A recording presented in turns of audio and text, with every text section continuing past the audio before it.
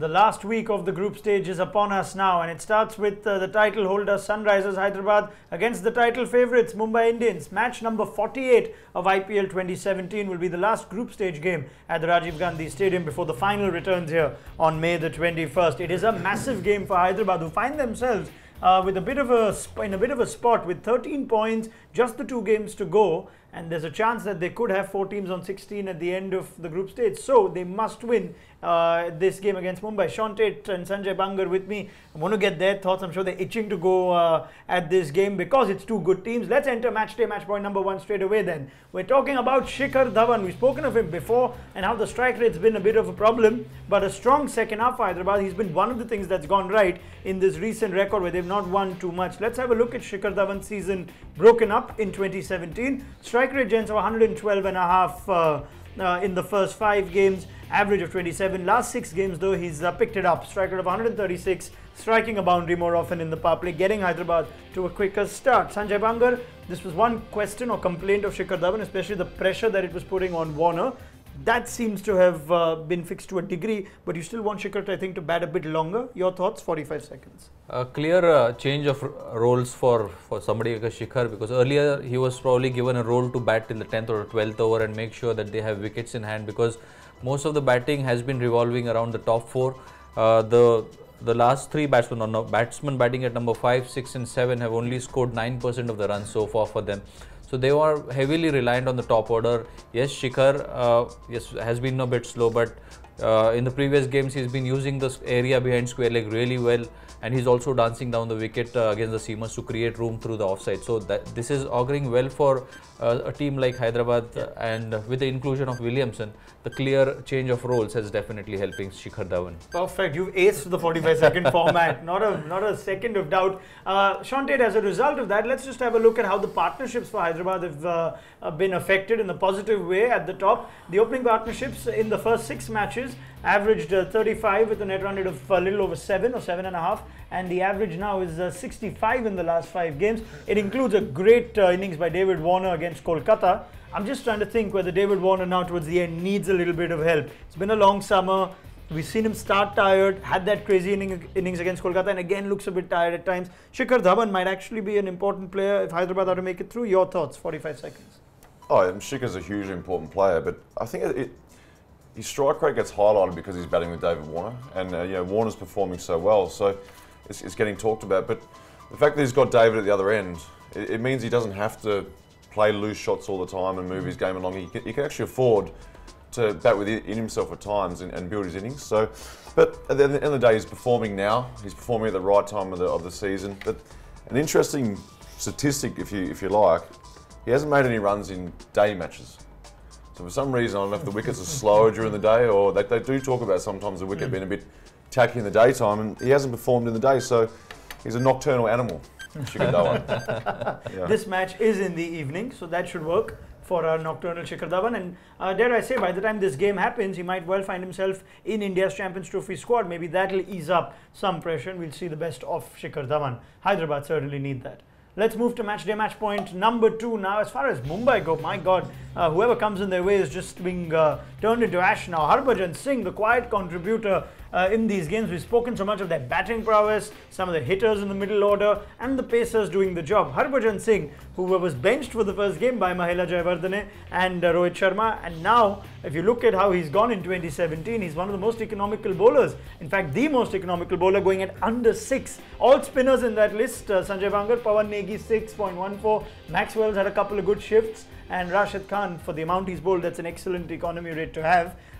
Let's get Harbhajan Singh's thoughts. That little kick up the backside in the first game seems to have brought out the best. We don't associate quiet contributor with Harbhajan, but how good has he been for Mumbai? Your thoughts? Well, Sean is from Adelaide, and Adelaide is known for their wines, and he's getting better with as wine gets better with age. That's right. So is Harbhajan Singh, and what's working in his favor is that his mindset. He's always bowled with that attacking mindset. and that is very evident when the off spinner starts his first over from over the wicket. Most off spinners in a shorter format or in T20 cricket start from round the wicket, and their lines are from middle and leg stump. But here he is an off spinner who is not afraid to being hit, and then he's having those variations. The ball, the dusra that he started to bowl yesterday, we saw that he got a wicket of that ball, and when the batsman steps out against him, he has also got a very good yorker. So he's got the entire variety, and because of that, he's topping the charts. Okay, perfect again from Sanjay Bangar. Now let's look at Harbhajan Singh over the years. The wine analogy that's been drawn, the metaphor for Harbhajan Singh is that he indeed has gotten better and better. Slightly poor season by his standards if you look at 2016, an economy of 8, but this year he's more than made up for it, going at under 6 like we've already established. Off spinners are almost a threatened or an endangered species now, Sean, barring Narayan and Washington Sundar, who bowls very differently. Harbhajan seems to be the only one who gets a game regularly. What's he got working for him that some of the other offies aren't, and maybe something they could learn from the experienced Mumbai spinner? Yeah, that's definitely the one thing. Experience is what he's got on his side. But I think with him, it's not just his game. He brings that presence. You know, he's not in the batsman's face as such, but he's there. You know, he's there. He's animated. He really gets himself into the game if it's having a laugh or talking to the batter. But he's aggressive in his approach, and you actually don't see that too often anymore with a lot of the younger guys. You know, they bowl the ball, they go back and bowl. There's no animation. So I think he brings that presence with him. And he's become a bit of a glue there for Mumbai now. So the other thing is he's old, so he's relaxed. He doesn't care about getting hit. You know, he doesn't care anymore. So that carefree attitude, I think, with his bowling is helping him as well. All right. So Harbhajan Singh, big against the scores of left-handers that Sunrisers Hyderabad have in their top order. Let's move to our next match day match point now, and we're keeping the conversation going on Mumbai. Kieron Pollard has proven his mettle once again for Mumbai. He does it every now and then, and when Pollard has a good season, Mumbai have a phenomenal season. We'll come to that in a bit. Let's look at Kieron Pollard and some of the achievements or the contributions have been so significant, gents. 70 against Bangalore when Mumbai won a spot about that 7 for 4, taking them home, almost seeing it through to the end. Scoring 39 of 23 and adding 68 with Rohit in the game where was getting tense when Mumbai beat Gujarat at the Wankhede. Came in at number 3 and scored 63 against Delhi. That was a bit of a surprise move, but took on Amit Mishra and the shorter boundaries at the Kotla. And then 10 runs, we can't forget that, in the super over against Gujarat, which of course proved to be pivotal in, again, tilting 2 points in favour of Mumbai. Sean, Kieron Pollard, impact player. We speak of Chris Gayle, impact player, Dwayne Smith. Somehow they've gone quiet here.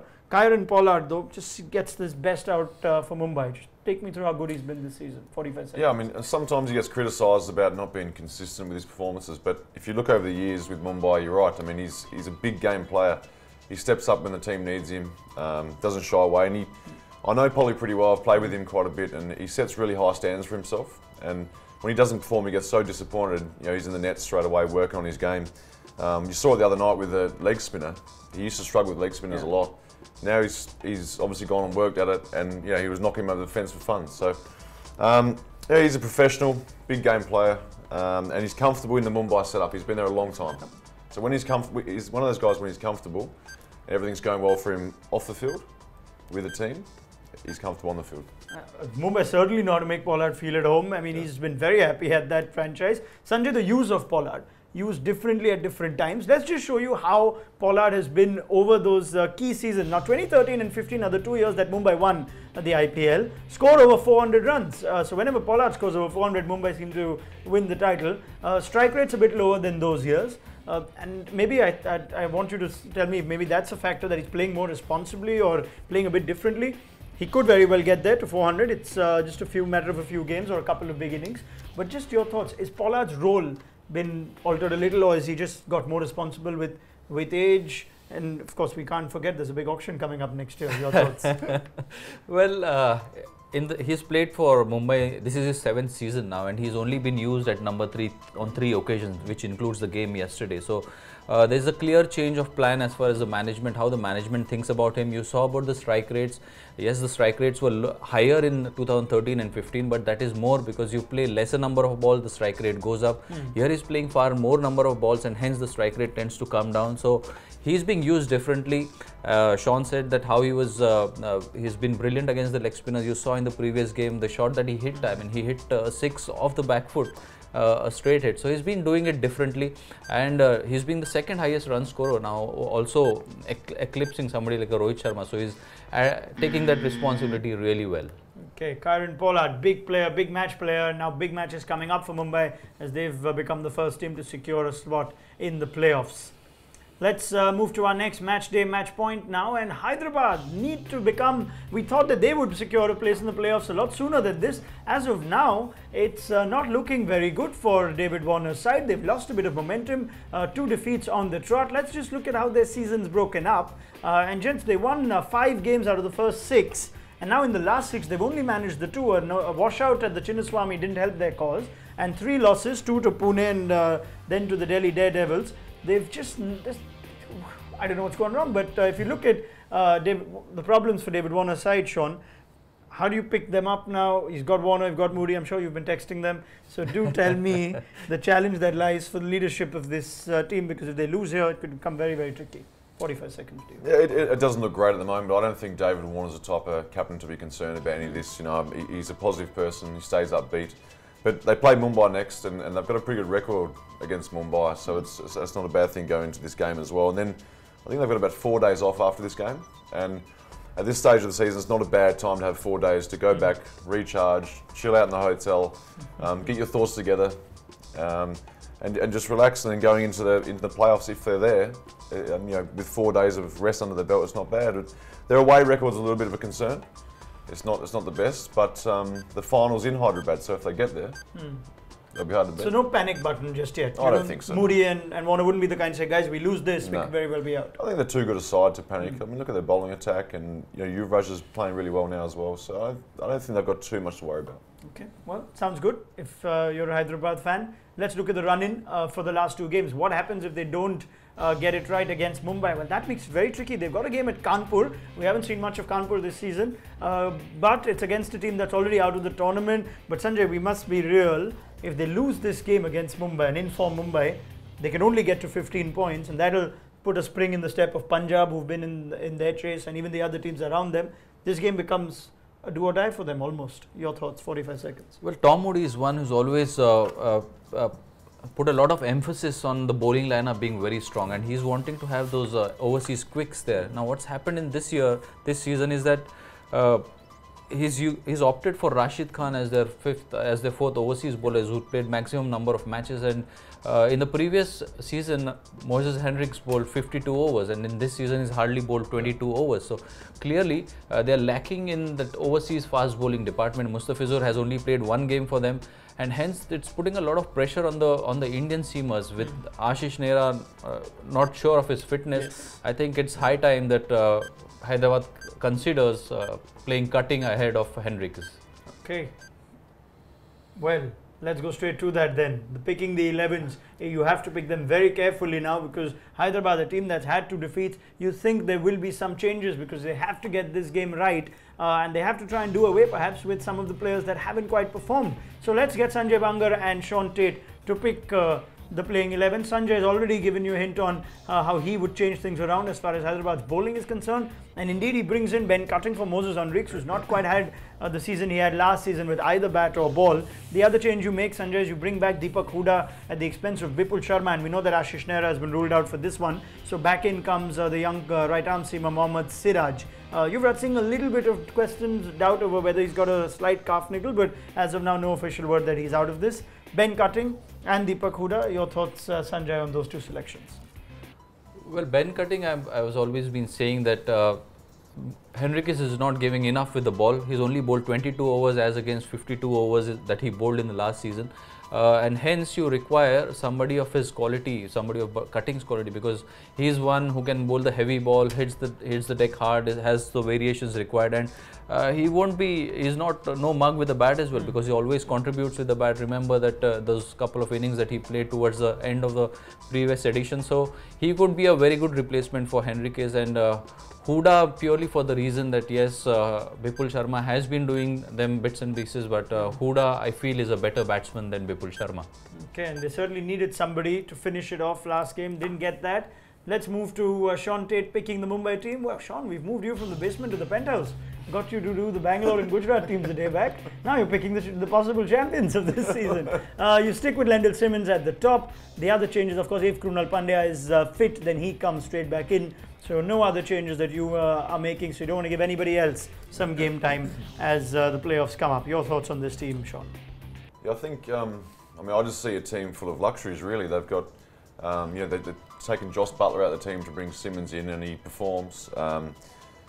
Krunal, if he's fit, comes back in, but Sharma was pretty good as well, so he probably have to go out, but he performed really well. So the guys in the wings, there's some really good players. Obviously, Malinga showing his worth, showing he's still got it, and instead of him, you could pick Johnson. So, some of the players that they can bring in if they want to.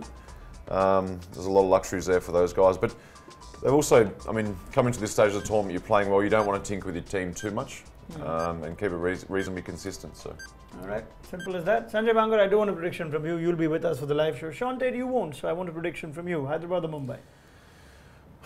I just talked about Hyderabad, how they've got no problems, and now I'm going to say. I'm going to say Hyderabad. I thought it'll be consistent with the rest of your work here, but thank you very much, Sean Tate. A pleasure. Sanjay, you too. Now you can get Sanjay's thoughts on our live show along with Akash Chopra for this game, 7:30 p.m. on the website as well as on our Facebook page. And send your questions to our panel, please, as we enter the final stage of the group phase. Do check out our content on Facebook as well as YouTube. It's a big week in the IPL. We hope to have your company for all the analysis around the same.